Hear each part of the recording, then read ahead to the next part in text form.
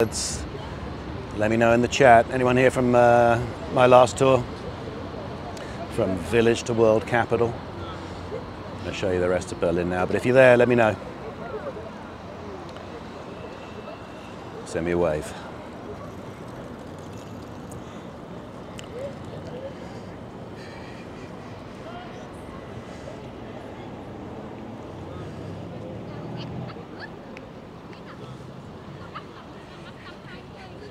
Hello, hello.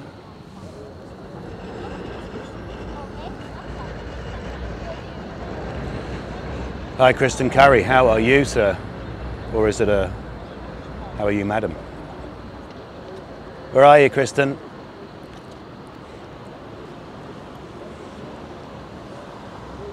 Let me guess. Finishing up a coffee in Vancouver. New York City. So, brunching. Mother's Day brunch.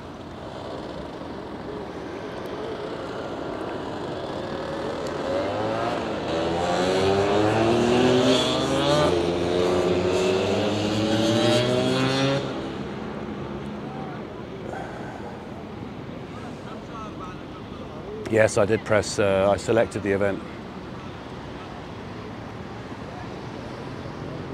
Hi Teague, welcome from Canada. And from, and Mark T. Holmes from Salem. Well, that's named after a place that plays a crucial role in our Jewish history tour. Ah, Bar Goshen's back, good to see you again.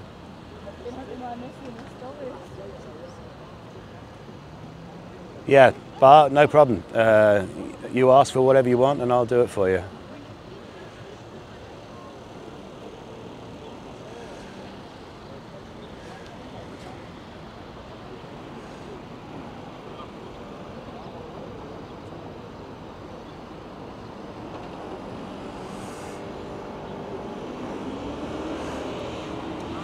Or I could restart.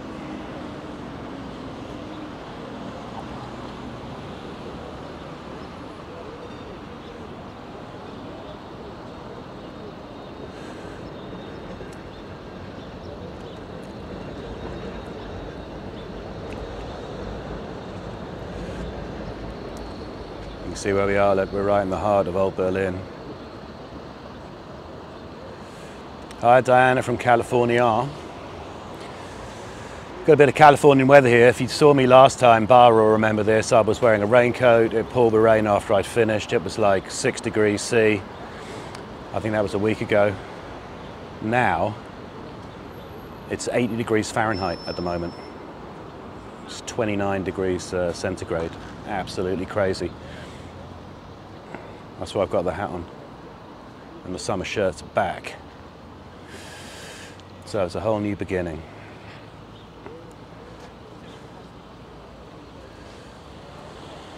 So we'll be starting at the top of the hour. What you folks might want to do is, if you know other people who want to share a quick tour of Berlin for an hour, then send them a message, get them to share or share it with them now. And please, it helps us out. Don't forget to like and subscribe. Like and subscribe. Give us a thumbs up.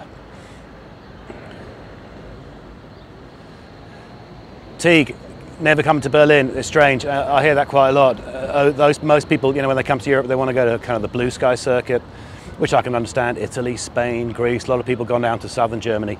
Never been that easy to get to Berlin. It's not really on the way anywhere. You know what I mean? In fact, if I turned around and went towards that church that I'll tell you about shortly, one of Berlin's oldest surviving buildings, in 60 miles in a straight line, I'll be in Poland. So those who are on that kind of route might come through Berlin, or if they're heading up to the Baltic. But it's kind of in the wrong place, which is important if you were on my tour before. Berlin's position's kind of strange, and also important for this Jewish history tour as well. Thanks for sharing, Diana Garrity. Hi, Palmyra. Nice wave from you. Where are you watching from, Palmyra? I went to Palmyra or Palmyra in Syria a lot when I used to be an archaeologist. Amazing place now, tragically even more ruinous than it was before the conflict in Syria. Beautiful, amazing place. In fact, next time you're traveling in Europe, go online, have a look at some of the pictures of the ruins of Palmyra, and you'll notice how they were copied in a lot of European classical style buildings in this town, and most European cities became really very fashionable end of the 1700s, early 1800s, Palmyrene style. Good name. So share, like, subscribe. We're going to go start the tour officially at the top of the hour, so in about 5 minutes. Let me just show you here where I am. We'll do a little bit of a zoom around. We're in the heart of Berlin. It's boiling hot, so you get a lot of people out. It's kind of a weird feeling in Berlin today. I think people have kind of a bit of cabin fever. This is the oldest part of Berlin, even though it doesn't really look like it, and there's a perfect image of the past and the future, and that future, of course, lasted for Nicky Olroyd from Edinburgh. I remember you. Welcome back. Great to see you again. Like and subscribe and share to the rest of Scotland. Congrats on your elections results, if that's something that you agree with. That's the Communist TV tower from 1969, built to show that communism was modern. And here in 1989, just below that, past those trees, is where the demonstrations in 1989 took place to change the world. So the oldest part of Berlin is where we're going to start, because the story of Jewish history in Berlin is as old as the town itself.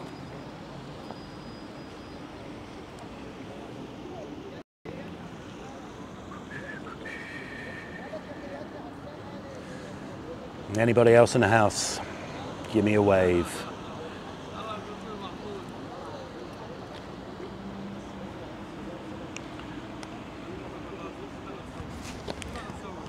Can you hear me okay? That's important, because we're going into a slightly more kind of built up area, so you need to let me know, can you hear me now? And if I start to get a little bit broken up, reception should be good, but you need to let me know that as well. Any questions before we start Jewish history in Berlin? I mean, you could probably imagine what most people think we're going to be focusing on. Thank you, Diana.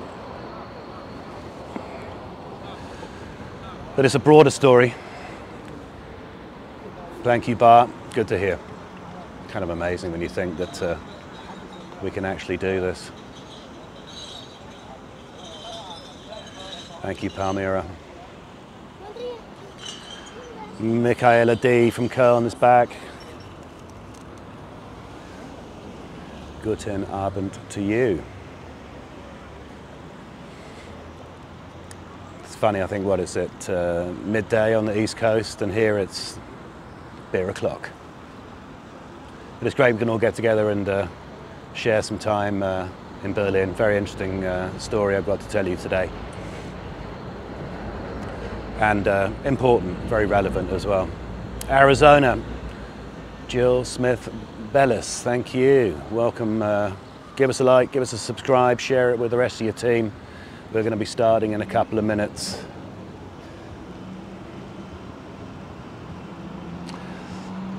Michaela D can't have a beer until you get permission. Probably wise, but if you're celebrating Mother's Day with your mother, that's always good. Always freaks me out, right? Because I'm originally from England, and we've already had Mother's Day, so every time I see these alerts, it's Mother's Day, I get a bit of a heart attack. Jodie Tucker, yes we are. We will be going through the Scheunenviertel, the barn, or perhaps sometimes you see it translated as shed quarter. That lies behind those spectacular East German buildings there. So we'll be wandering through.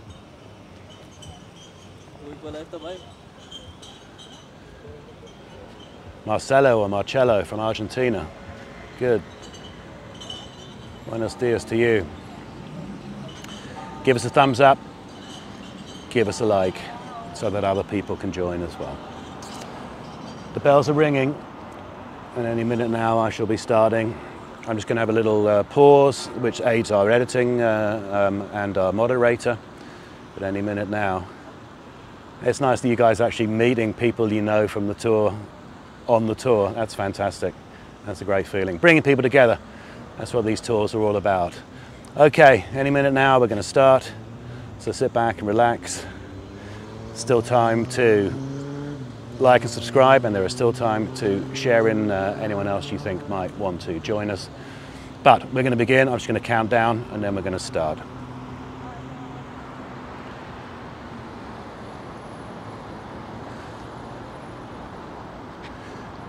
Everybody, welcome back to Berlin. Welcome back to SANDEMANs live broadcast. My name is Nick Jackson. I am from Virtual Berlin Tours and Jackson's Berlin Tours. And I'm back to give you another tour, and today's tour is going to be about Jewish history in Berlin. We've already seen from the comments from folks who've joined before, it's a very popular and interesting theme. It's very relevant today. But what I'm going to tell you is a story that you might feel perhaps longer than you assumed, because as long as there's been a town called Berlin, there's been a Jewish community within it. So we're going to start at the beginning, which is why, and I'll show you around in a minute, why I am standing here. It's a longer story than people think. It's a story with flashes of brilliance, but of course it's always, and rightly, overshadowed by the tragedy of the Holocaust and the just repulsive brutality of the Nazi regime. And of course, no Jewish history tour would be complete without covering that. So sit back and relax, and I'm going to show you around. Let's just have a look first at where we are. Those who were on my tour before, I gave you a little idea about where Berlin began. You would have heard that I was on an archaeological excavation recently, not that far from here, not really much to see from where we are now. Obviously there's a limit to how far I can travel, but let me just change the camera. Because I mentioned Berlin was born as a village, and if you cast your minds back to 1234, you can see here in the distance the spire of St. Nicholas's Church. It was one of three in what was a young town. It was probably about 100 years old. That's 100 years older than people thought until recently. Because gone now, just over here behind these buildings, was the spire of St. Peter's Church, and that's where I was excavating. Split by the river, St. Nicholas, the patron saint of merchants. Around here, the reasons we're going to start here, poking up above the trees, and spring has arrived with a vengeance, is St. Mary's Church from the 1270s. So imagine where we're standing now as a marketplace, eventually with cemetery outside the church. And all around here we have been crowded medieval buildings, and as you can see, there's very little of that medieval town left. It was modernisation, it was the damage of the war, and here you can see the inspirational TV tower from 1969. All of this area was demolished, and the heart of communist East Berlin was built here, and 40 years later it will be here where the communist East German experiment collapsed. So a really poignant place. It changed the world, but we're going to cast our minds back to the beginning. Here is Museum Island, the river, and these two little medieval towns. Because right from the beginning, let's say the beginning of the 1200s, there was a Jewish community within this town. So one of the questions you might have is, if Berlin is in the middle of nowhere, why would, in northeastern Europe, elements of the European Jewish diaspora is a Greek word for scattered, so a scattered population, why would they end up here? And that is a very good question, and that is where we are going to begin. Now, I spend a lot of time actually in the Holy Land proper. One of my great passions and one of the great bonuses of my life is I get to travel and study the archaeology of the Old Testament area itself. But I'm sure you're aware that during the time of the emperor, or the man who would become Emperor Vespasian, in the 70s AD, so just under 2,000 odd years ago, the temple in Jerusalem was destroyed, and the Jewish community would start to spread all over Europe. They'd move over North Africa and into Spain, into Western France, the so-called Sephardim, Western European Jewish communities.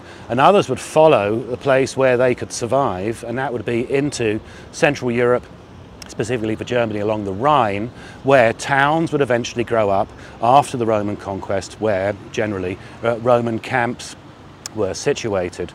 So for the very early period, shall we say, 500, 600, 700, 800 AD, 900 AD. The towns were Frankfurt, Worms, Mainz, down on the Rhine. And it would be there, in a way, that after the destruction of the temple and the beginning of the diaspora, that the great centres of Jewish learning and culture would survive in a place, the traditional Holy Land, where, of course, they'd been uprooted. So the question is, how do you get from the Rhine River to a place that the Romans never arrived at, hundreds of miles beyond the influence of the classical world? And I just wanted to tell you that story briefly, because you would know it, I suspect, as the Crusades. Starting in the late 1000, so 1099, Jerusalem would be taken by the Crusades. The horrendous brutality of hordes of thousands of armed people with their retainers, women, children following behind, these huge movements of people down through Central Europe would, shall we say, upgrade persecution against these established Jewish communities along the Rhine River and elsewhere.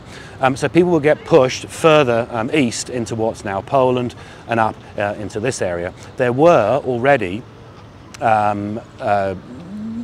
elements of trade that those Jewish communities might well have been interested in, but the Crusades is what pushes people further east, and certainly by 1200, 1240 there would have been a Jewish community living within this town, and I wanted to show you where that would have been. Just over here, poking through the trees, you can see what is Berlin's town hall. And in a town that's had such a tumultuous last century of history, a place where all the road names have changed. Just think, there were the pre-World War I road names, then they would have had the democratic years of the 20s, then you've got the Nazis who changed the names of the roads, then East Germany changes the names of the roads, now modern Berlin has changed the names of the roads. On the left-hand side of this building is the beginning of a street called Judenstrasse, Jewish Street. And just beyond that, on the other side of what is now a sort of a wide motorway built in the 1930s during the Nazi period, was a place called the Judenhof, the Jewish court. It was a set of houses that backed onto each other, and the Judenstrasse, and we're talking now the 12th and the 13th centuries, would have come through here, and will be walking along an area that would have been an extension to that road to what would have been the town wall, where there probably would have been a place for them to bury the dead. We'll be moving there in just 1 second. But we need to remember that that community, not just here, but elsewhere, all over Europe, in, shall we say, the 1200s, 1300s, was always under pressure. But the great story of the Jewish communities within Europe is that under that pressure, they still managed to flourish. They still managed to make, if they can, their lives tolerable. And our story is elements of these flashes of brilliance as they make this brilliant contribution, certainly within Berlin, over the next few centuries. But we need to bear in mind that pressure is always there. In the middle of the 1300s, the community here was expelled. And the reason for that was plague. And we're just going to set up something which tragically, the echoes of which you can hear from the centuries after that.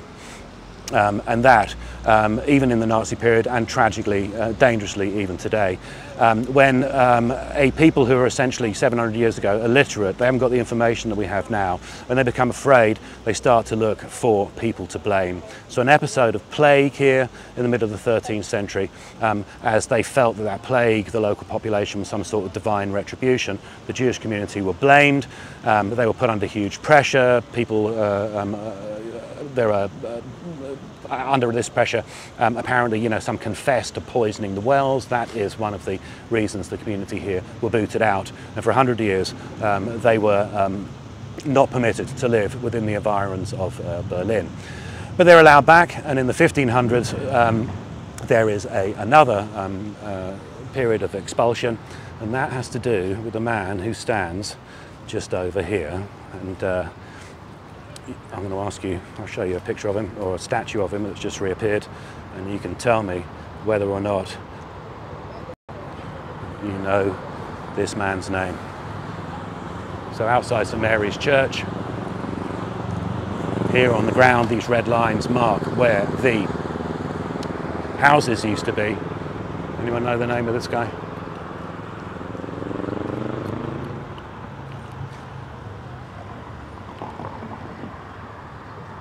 Very famous.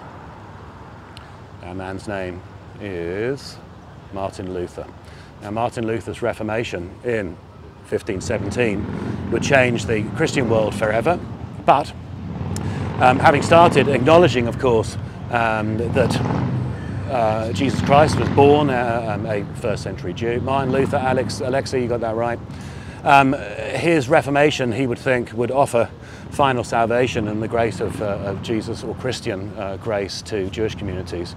But as we know, for centuries, in fact for millennia, simply wanting to do their own thing and live their own lives, the turn of Martin Luther against Jewish communities who refused to accept his new Reformed church would cause that man to write the most horrendous pamphlets calling for people to be killed, calling for synagogues to be burned, things that the Nazi regime would use to justify their brutal persecution later as well. So by the 1570s the community were expelled, but in the middle of the 1600s the European world changed and Jewish communities were invited back, and it would be that 1671 community and their descendants that would put Berlin on the map as a brilliant centre of Jewish cultural life, eradicated then later during the horrors of the 20th century. And I'm just going to set it up because you can see where he used to live.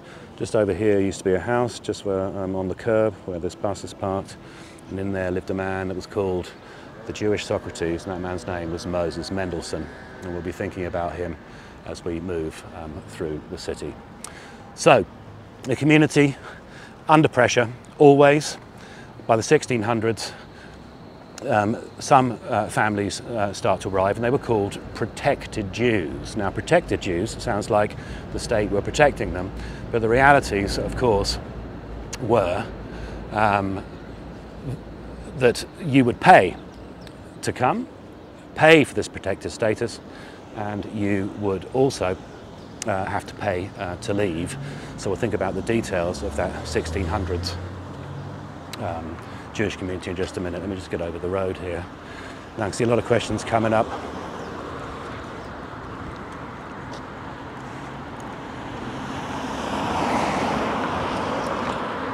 Oh, look here, look, you can see the little red man. That's the eastern traffic light, little person on the other side of the road up there.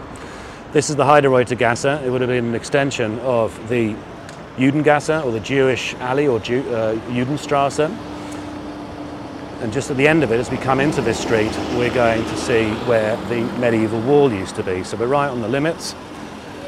The community where they actually lived was essentially on the northeastern side of the city, up against the wall, one of the poorest, most dangerous parts of a city. And this street would have taken them to the other side, where a gate called the Spandauer Gate would have been just down at the end of this road to the left. Now, those who've been to Berlin before might well have come to this area if you're interested in this history, and I've chosen this route. Can't keep it entirely chronological. I wanted to show you something special because I wanted to focus on, for the modern period, two little pinpricks of light in a massive darkness, two little positive elements that remember the brilliant contribution that the Jewish community make, and also two little stories that raise questions as to the local population's behaviour during World War II. And this is the Rosenstrasse, as it used to be called. And there are two reasons why we're going to come here. Over here in 1714, in the corner, under Frederick the Great's father, the so-called soldier king, King Friedrich I of Prussia, the first state-sanctioned synagogue was constructed.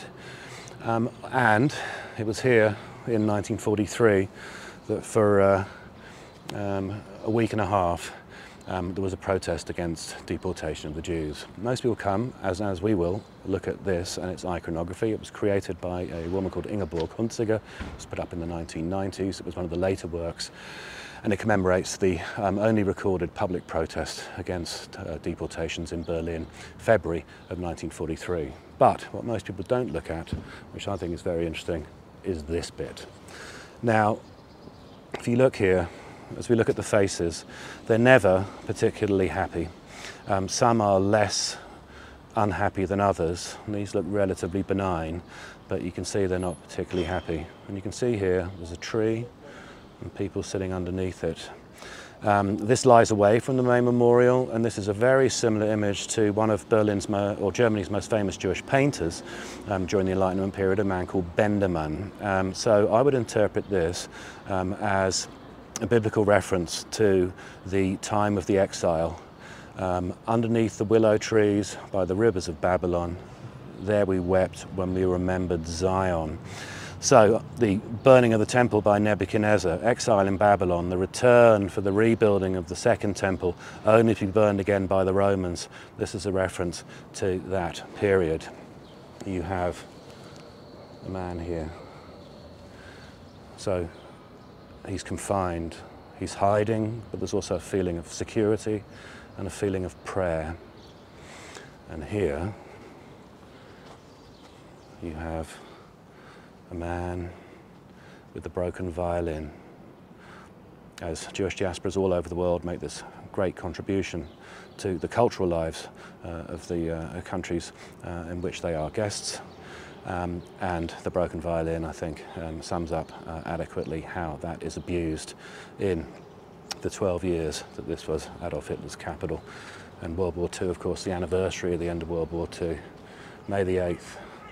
So yesterday, tomorrow, if you're interested, is the anniversary of the Nazi book burning stunt from 1933. So we'll look at this in detail. I'm going to start though around the back and we'll set up the story. Now I'll tell you a little bit of the details of the fate of the 170,000 Berliner Jews that lived here as Adolf Hitler became Chancellor in 1933. And the statistics work also for Germany as a whole. So 170,000, about 50% of those people had left. 7,000 survived in hiding and were helped by German civilians and others.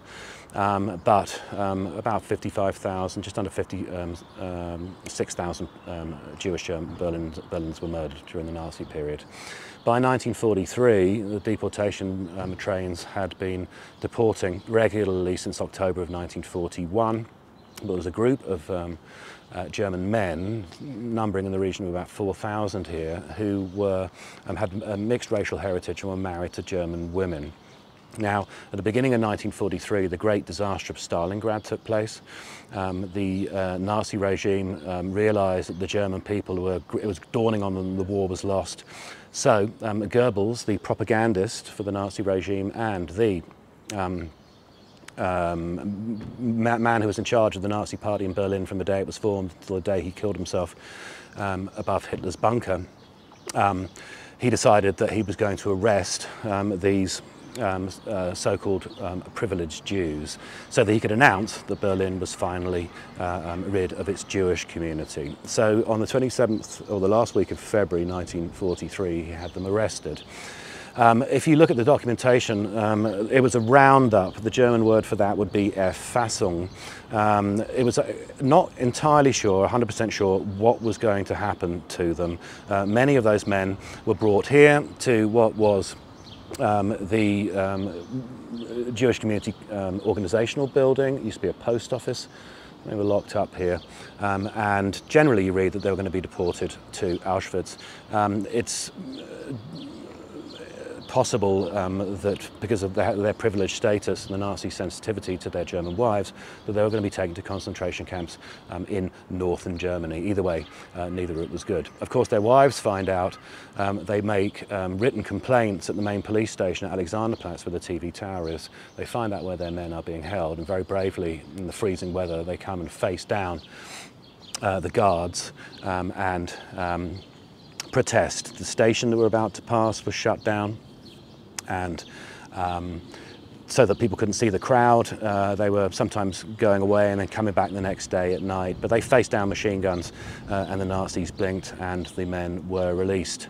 10 Teague Neal asks, at what point did they know they had lost the war? That's a very interesting question. I suspect that the head of the German army realized by the end of 1941 that it was 50-50, and by the end of 1942 it was over. But every Friday, reports from within the kingdom were presented to the Nazi elite. What were people thinking?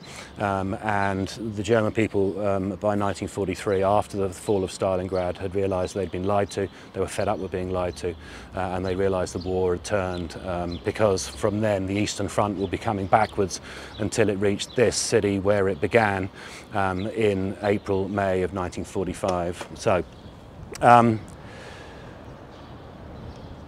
Kristen Curry, do you think they have this intended to have the mosque? No, but at the end of the day, it's an organic material, it's an organic memorial, and as the memorial changes, you could say, so does the memory. It's also very soft, it's difficult to clean. Let's have a look at it. So you have perhaps the protecting hand of the Lord and these two figures here, both women mourning as they stand outside, worry about the fate of their husbands. And then a pretty graphic statement here, 1943, the year it happened. It says, the power of civil disobedience and the power and the vigor of love, or the power of love, overcomes the violence of dictatorship. And here it says, women stood here defeating death.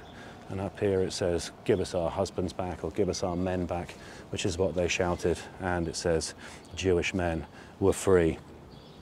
So, a pretty powerful statement. I don't think it's worth getting into if there'd been more of this during Nazi Germany, what the result would have been.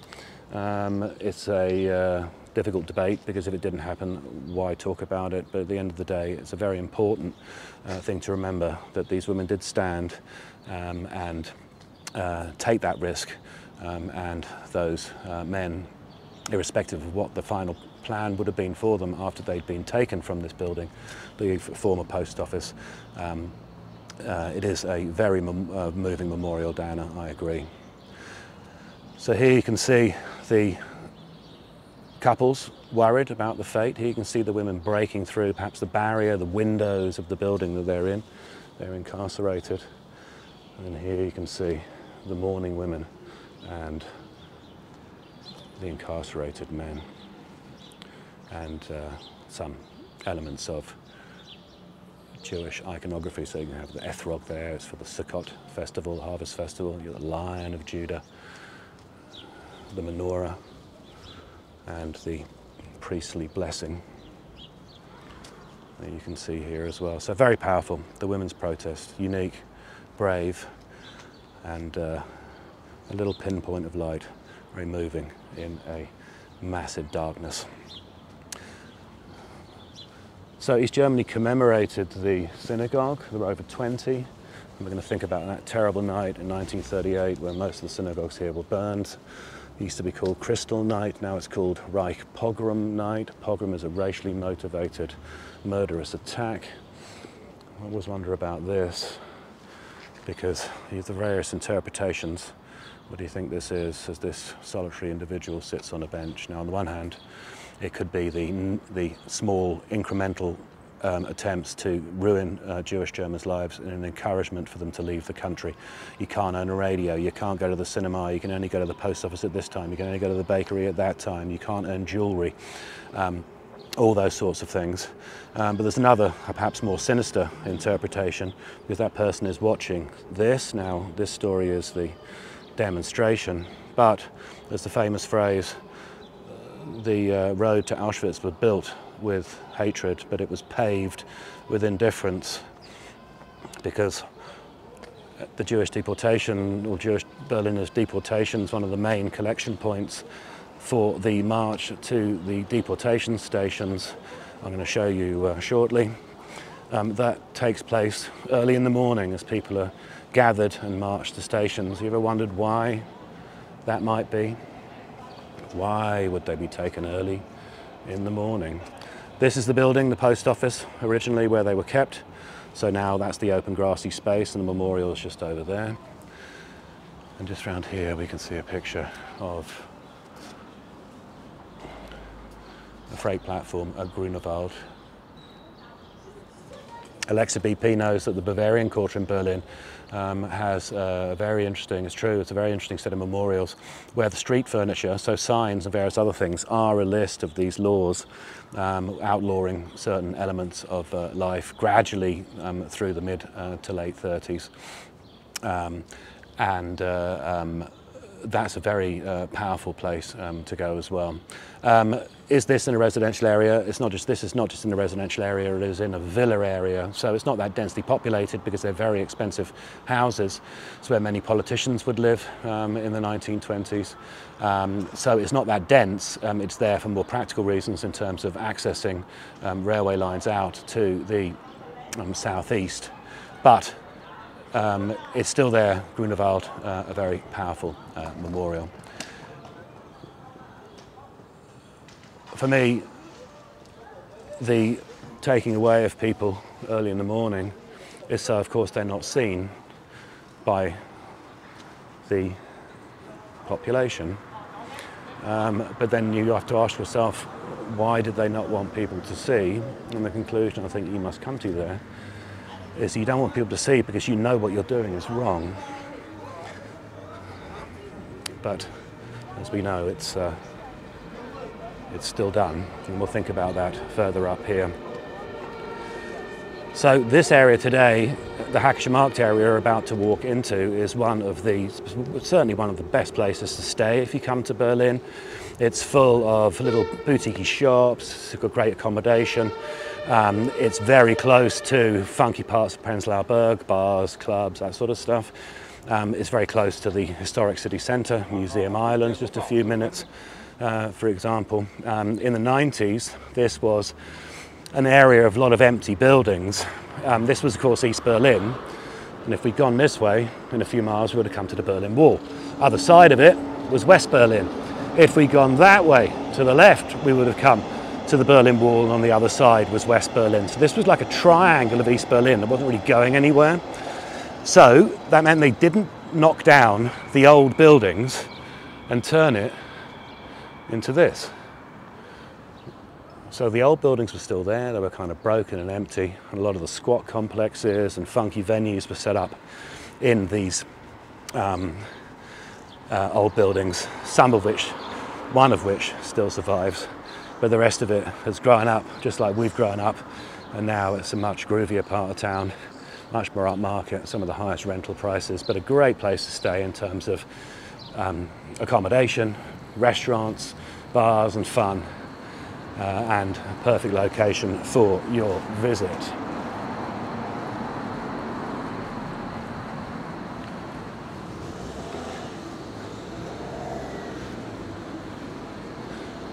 So, just over here, in non-corona times, this will be absolutely packed with folks sitting around listening to music and drinking. But at the moment, we've still got a couple more weeks of restrictions, even though Germany's vaccination program is moving apace. And in fact, even I managed to snag one last week. So I hope wherever you are, your vaccination programs are doing well. Get vaccinated, and then we can all travel.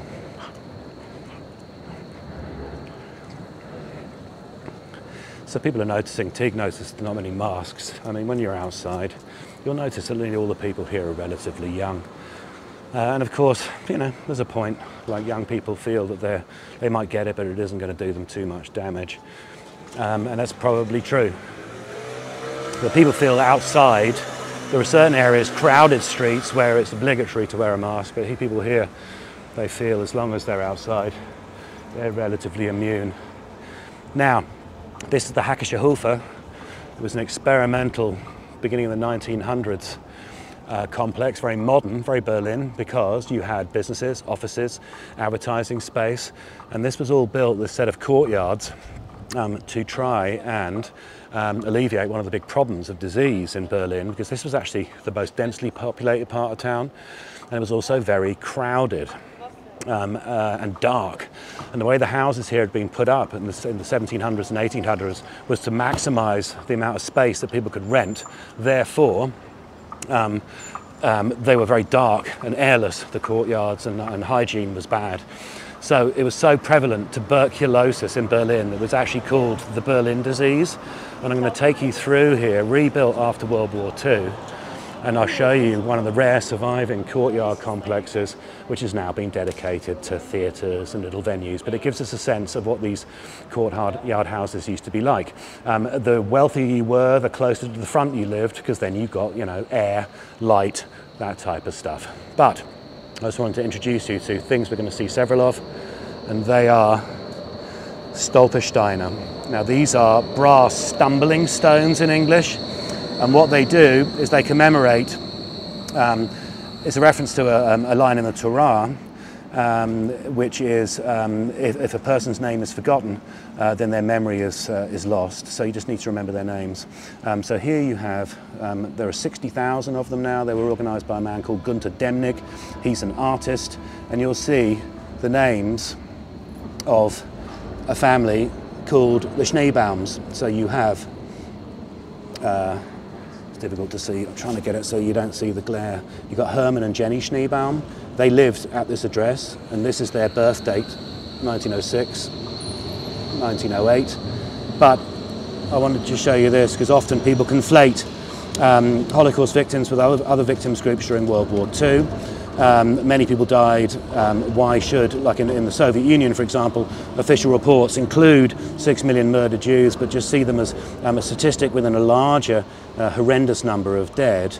But often when I hear that, I think of Victor Schneebaum, because he was deported and murdered in Auschwitz, and he was born in that year and went in that one. And I don't think Victor can be blamed for anything.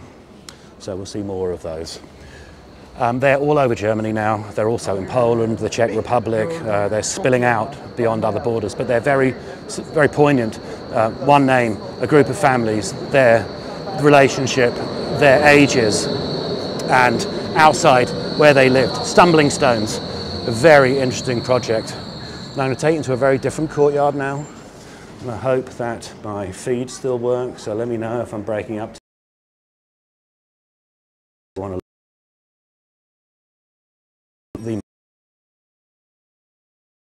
Well, we historians, this reminds us of something else. First up, it reminds us of what this area was like, you know, 150 odd years ago, where people were kind of sharing apartments. One family worked during the day and the other came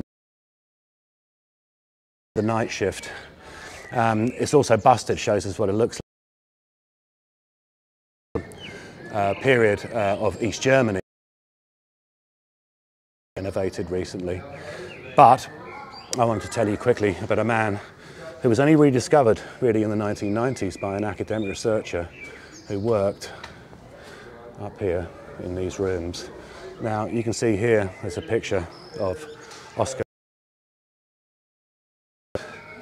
Up here you might be able to see, if not I'll show it to you, but you can see a name, Anne, that's Anne Frank up there.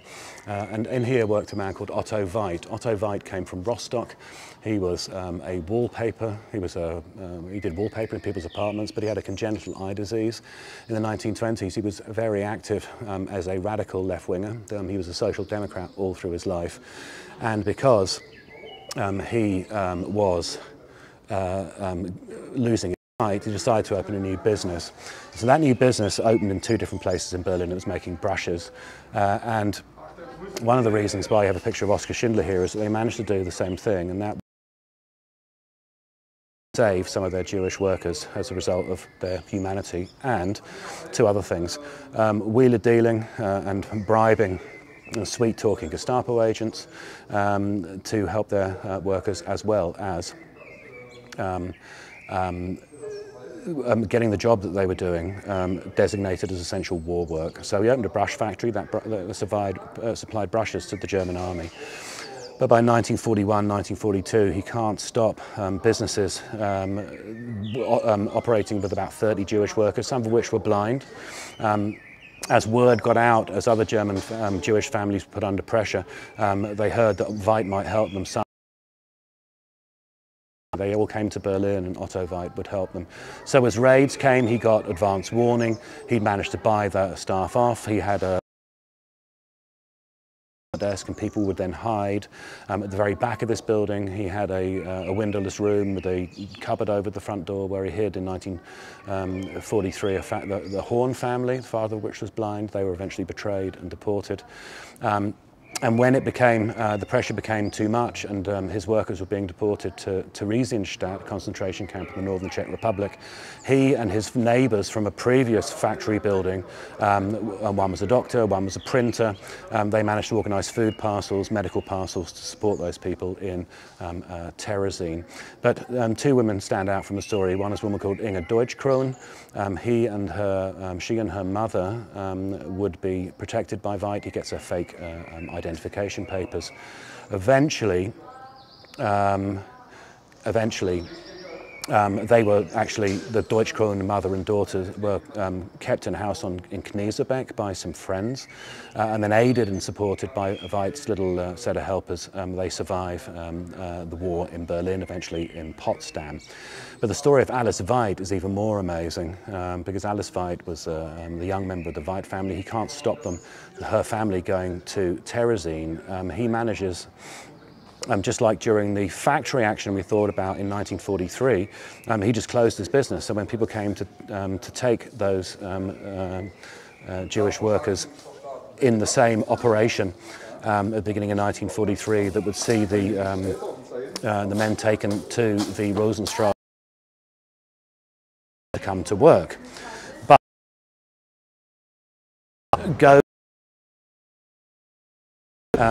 they're allowed then to get. Let me just stop. They're allowed then to get parcels. He supports them, and they had a little sort of coded message system set up. She starts to get worried because in 1944, the Licht family would be deported to Auschwitz. Now, young Alice is the only one that survives that arrival. Otto Veit travels to Auschwitz to find out what happened to Alice Licht. He's heard that she survives arrival and has been taken to a place called Christianstadt. He then gets message to her saying, I've rented accommodation in the town. If you manage to break away from here, because there's going to be an evacuation surely in the next few months, this is towards the end of 1944, there's food and money and clothes for you. She manages to break away, survives, comes back and lives with Otto Veit and Mrs. Otto Veit before she heads on to New York. So again, two stories of Otto Veit and his efforts, his luck, his bravery. Though Alice Licht is no longer with us, Inge Deutschkroon is still alive. He was given righteous amongst the nation status. So if you're ever lucky enough to get to Jerusalem and you go to Yad Vashem, you can find his marker there. So we walk through these courtyards.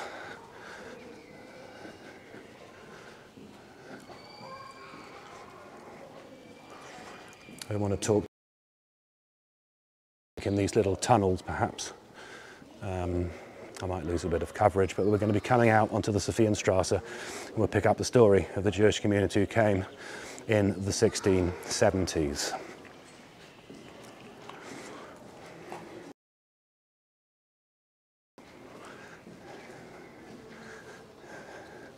Teague wants to know, how did I meet the esteemed Chris Sandeman? That's a whole other tour. But shocking long time ago now.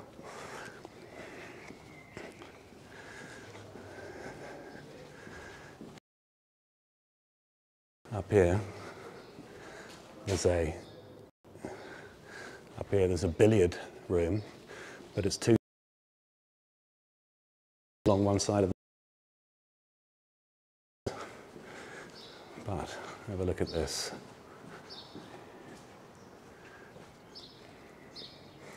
This is the Sophienstrasse. If you're interested in literature, it's one of the most famous. It appears in the first page of the famous book, Berlin Alexanderplatz. What I'm going to be doing is heading down to a street that was called, during the East German years, they called it the Street of Tolerance. Before World War II, it was called the Street of the Columns. But it's very interesting with some very poignant memorials. 1670, 1671, in Vienna, wealthy Jewish families who were suffering the same type of pressure that Jews all over Europe were suffering at various degrees, which was essentially restricted status, overtaxation, limit to the numbers of businesses that they could open, and generally restriction from being members of the guilds. Now this thing here is the Berlin Handwerker Verein, so the Berlin sort of skilled workers Verein, and by the time this was opened, the Jewish community had actually temporarily achieved full status and kind of emancipation, 1815. Then it's taken away from them, then it's returned towards the end of the 1800s. But this building here was essentially a union meeting place, and during the fight for power, the Nazis would speak here and the communists would hold their rallies in here. Now it's a rather funky theatre, and you can see here a little glimpse of what this town would have looked like at the time that we're thinking about in the 1600s and the 1700s, because these old buildings managed to survive. So the Jewish community in Vienna, there were 50 families, and they suffered the same kind of persecution in Berlin. For example, right at the very beginning, the main trades that would have been, could have been practiced here in the 1200s, 1300s would have been things like wood, trade in wood, various grains, and wool. So some of the very first mentions of Jewish communities within Berlin are restrictions that they're not allowed to operate within those businesses.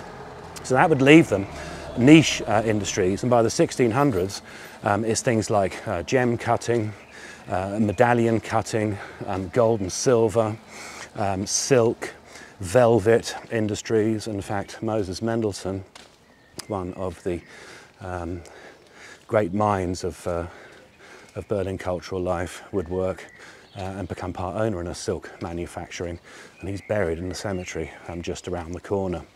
But in Vienna, 50 wealthy families and their retainers were expelled, and things had changed within 16th or 17th century Europe, because there'd been a great war as a result of that man, Martin Luther, again. So Martin Luther doesn't just spark off anti-Semitism, but he causes a war which eventually would last 30 years, finishing in 1648 as Protestant powers, to which Berlin belonged, and Catholic powers all over Europe battle it out. It was a dreadful time. Berlin's population had dropped to about probably less than 12,000 occupied houses. So remember our four, if you were on my first tour, our four royal family members? The first of those, the Great Elector, invited Huguenots and Dutch, very wealthy, powerful countries with international trade, and they had skills that Berlin wanted to boost the population. But he also invited the families from Vienna to come here. And the reason for that was that financing, certainly of things like war and young, ambitious states like Prussia, they were looking for some sort of finance organization that wasn't caught up in the inter-Catholic and Protestant or inter-royal family rivalries, so that they'd have, hopefully, these banking families, as they would become, they'd have loyalty just to their patron, rather than perhaps being slightly less trustworthy and being connected to other European royalty. So Jewish families were often then favoured, and these families would come and open businesses, and from there you'd get, for example, the great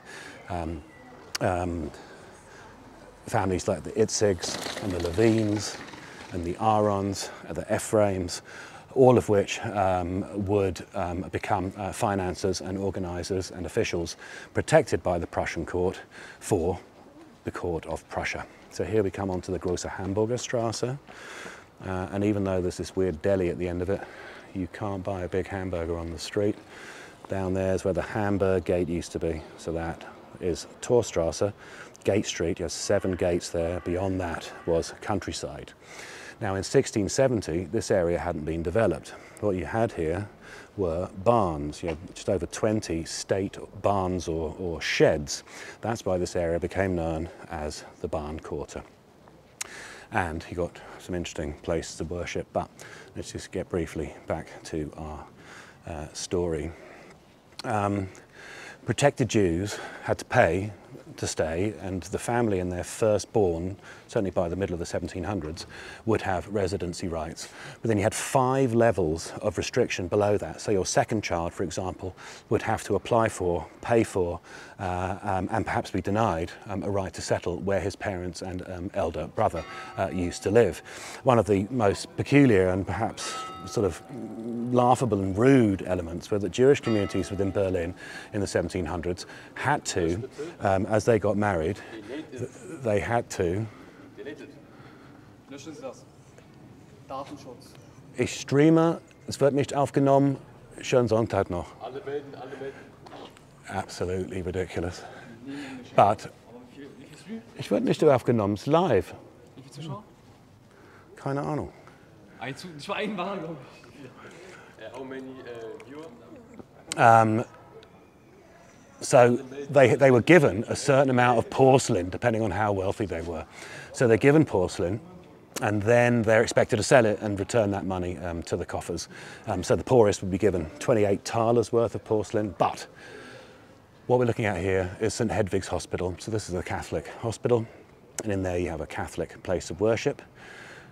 One of 3 places of worship on the street. Yeah, just having a chat with those locals because, you know, I could just ignore them, but they weren't going away.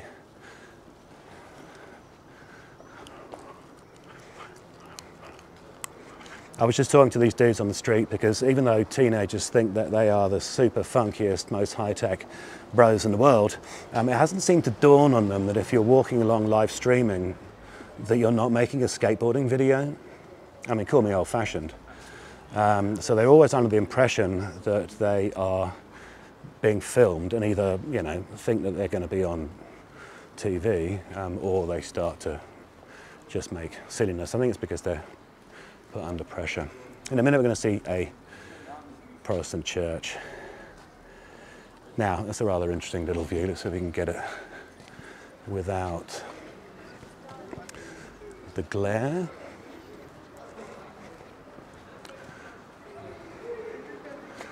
And just down here you can see where we're going to finish. That is the synagogue. The street hasn't got any trees on it. That's rather interesting. Most of those were cut down at the end of the war. East Germany generally didn't replant trees in these sorts of areas because of course they wanted better to monitor people on the streets. But I just wanted to look down here because on this corner of this house here lived a woman called Regina Jonas. So when the community came, they were relatively Orthodox, Central Eastern European, Ashkenazi Jews. But for details I'll give you in just a sec, as they live and absorb the Enlightenment Prussia, they start to absorb elements of German and European philosophy, which produces a blend which would become known as German Jewry or Reform Judaism that is then taken from here later all over the world. And Regina Jonas is a good example of the product of that because she would become the first ordained female rabbi. It's our second place of worship, the Sophienkirche, Sophie's Church, a Protestant building. So now we've seen 2, Catholic and Protestant. And if you look here, this is one of the places where you can see they've renovated these former clergy buildings, now private apartments. But if you look here, you can still see the bullet scars from the Battle of Berlin raging the last 2 weeks in 1945. And it's dangerous. This thing is here to stop bits of stucco. So these bullet holes come from the Battle of Berlin in 1945, and they're still here today because no one's got round to renovating the building. Regina Jonas she studied at another product of Enlightenment Judaism within Berlin. It was founded here, it was the Center of Jewish Academic Studies. She wasn't the first woman to do that, but she did take it a step further. There were 3 others who managed to graduate, if you like, and were given sort of respect as religious teachers. But in early 1940-41, she applied for and was eventually ordained in Osnabrück.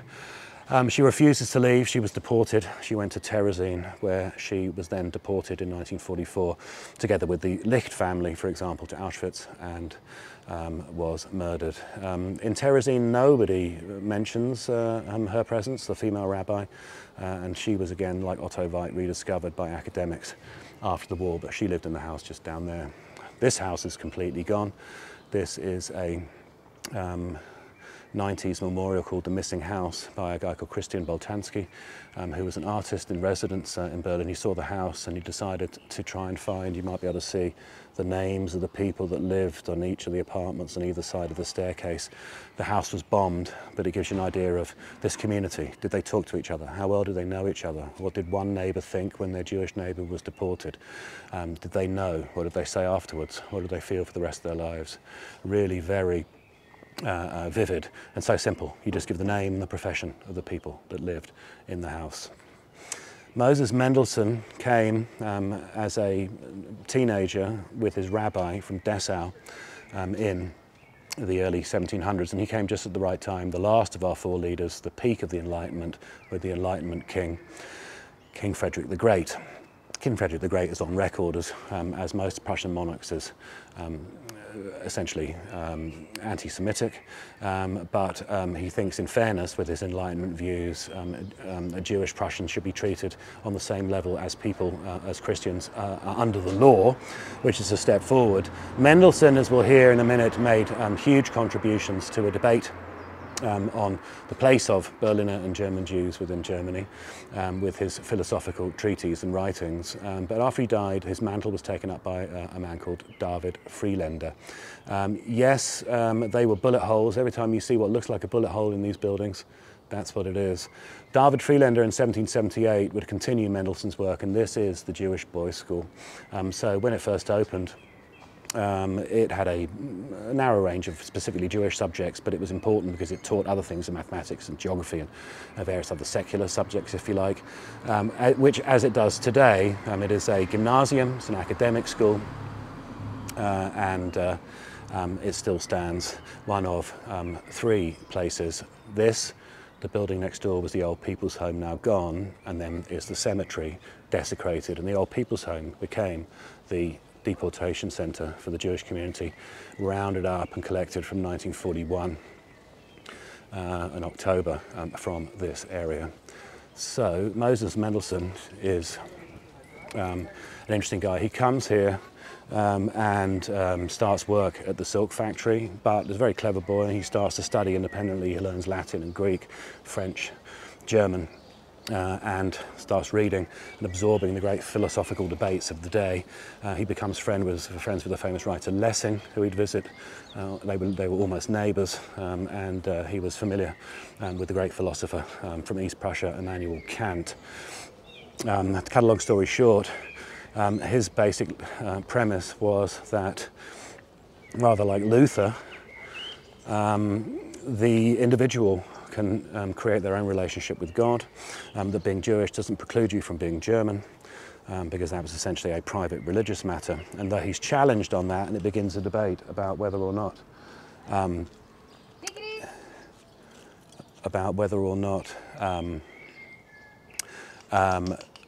this was possible, which of course goes both ways.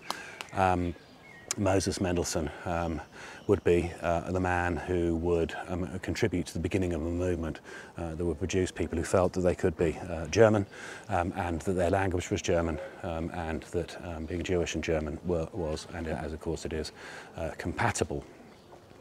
So when the Zionist movement begins in the middle of the 1800s, so about a generation after Moses Mendelssohn died, many anti-Zionists said, no, this is our land. Why do we need to go back in time, you know, and become peasants again, irrespective of where this destination might be? This is our country and our language is German.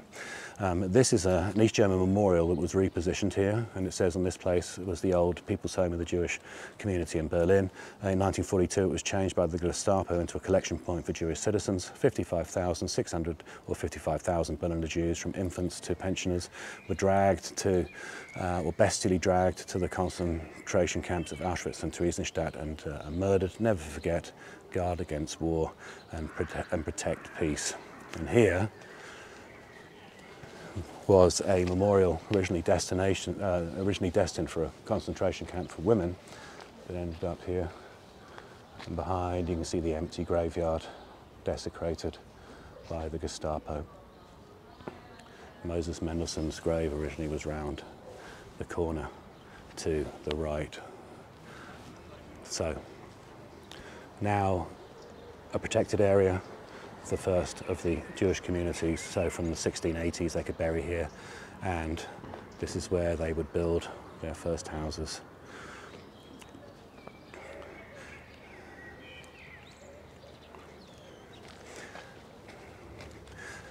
Now we're going to go up and try and pull the story together.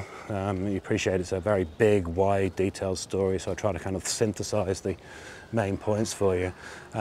Subscribe to the channel because we can do more of these if you just ask specific details. Then you won't miss any of the alerts.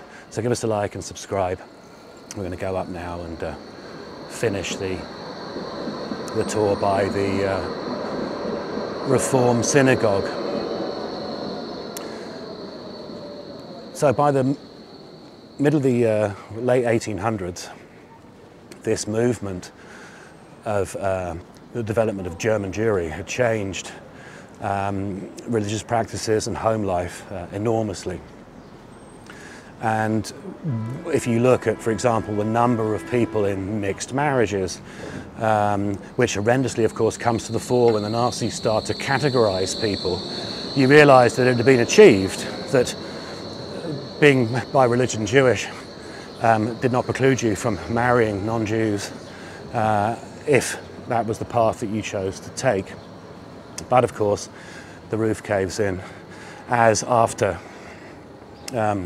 fighting and dying against Napoleon in the Wars of Liberation, and fighting on behalf of their pride in their state, Prussia, in the wars of the 1860s and 70s, and 12,000 German Jews dying in the trenches of World War I, over 100,000 Jews volunteering and serving in that effort, finally achieving full emancipation and playing roles at the highest offices in the land.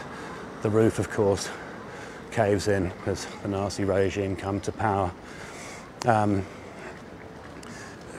the 1st of April 1933, the Nazis had boycotted Jewish businesses for a day. By 1935, you get the infamous Nuremberg laws cobbled together for one of the Nuremberg rallies, which is a very peculiar mix of social and financial restriction, as well as these peculiar references to blood and honor. And by 1935, some Jews were thinking that this doesn't look like it's going to blow over, it might be time to leave. But the poor, those with dependents, people who'd been here for centuries, people who'd built up clienteles and had no desire to begin again, and why should they go when they are German? The exodus initially is slow until there's a huge rush, not just a rush to leave, but a massive rush of hundreds of suicides after the night of violence known originally as Crystal Night. And up here is a synagogue appearing in the setting sun. And you see the Berliners at play. Sitting on, used to be a palace here, the Montbijou Park. Just sitting around drinking a beer in Berlin.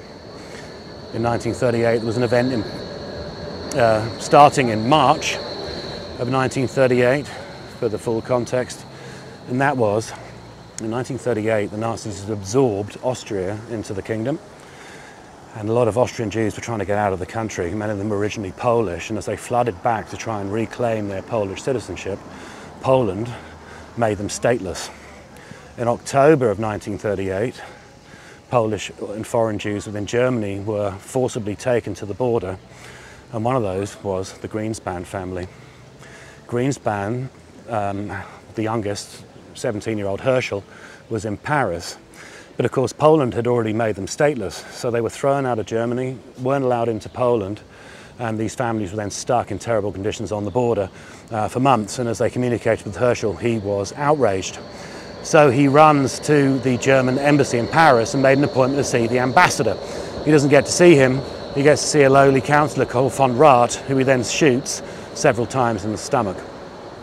Now you have to imagine that this synagogue here would be burned 2 nights later, but it's worth bearing in mind the synagogue in Munich had already been destroyed.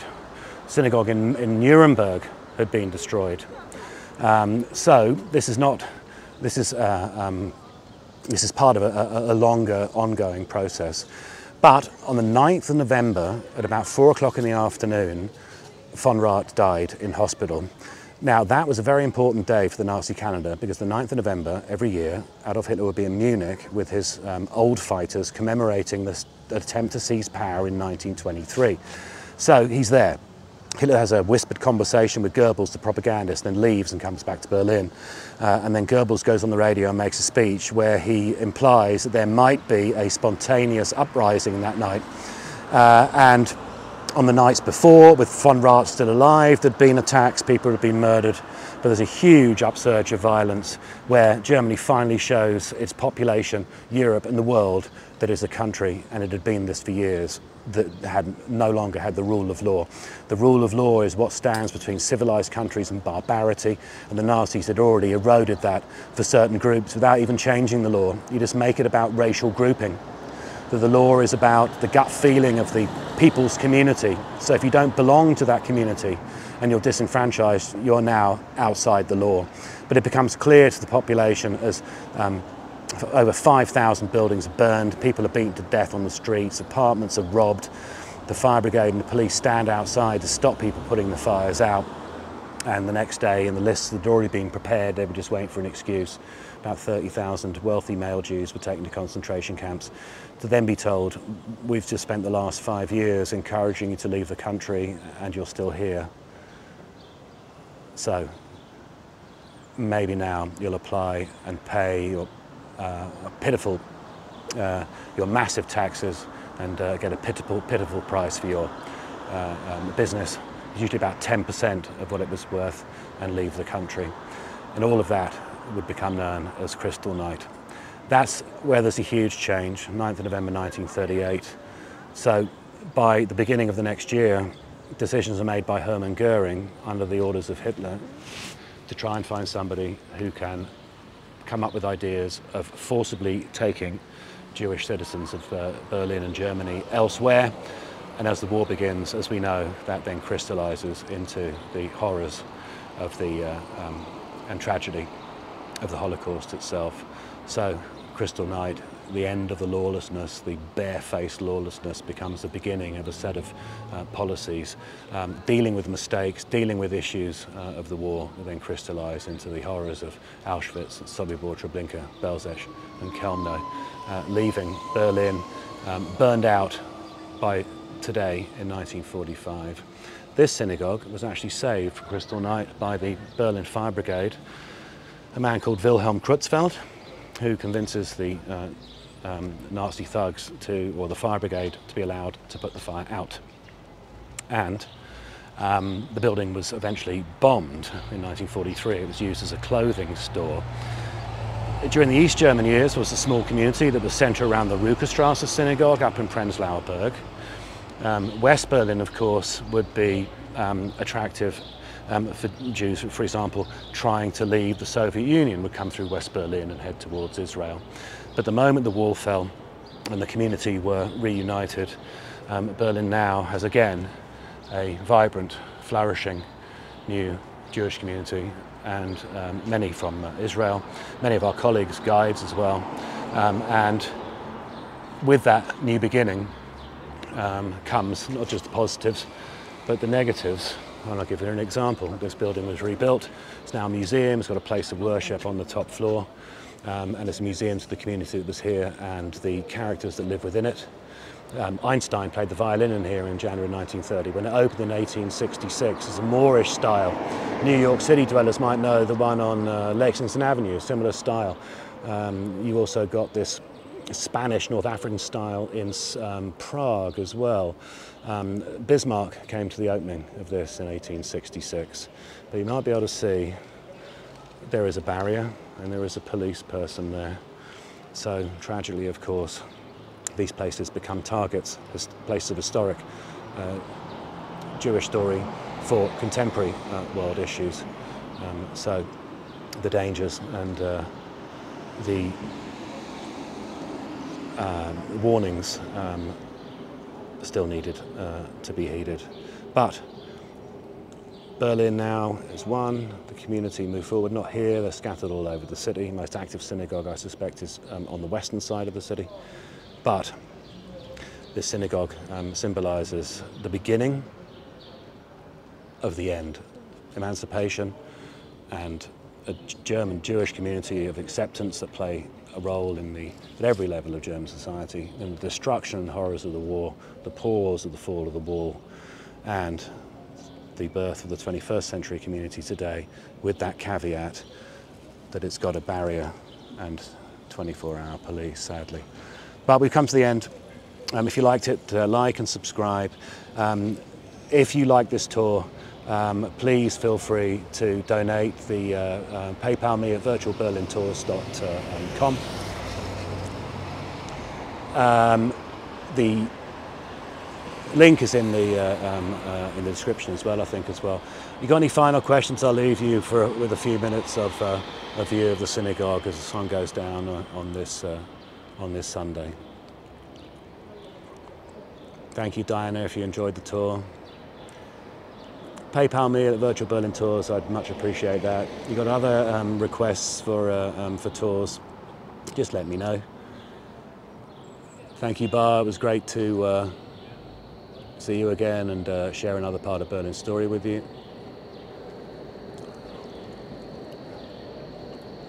So I wish you all the best, and stay safe, and let's meet in Berlin and do another tour soon.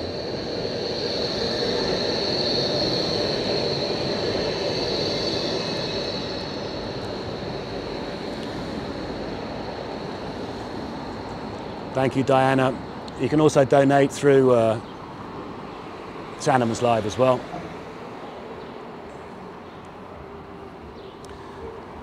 Thank you, Jill. It's been great to share this time with you.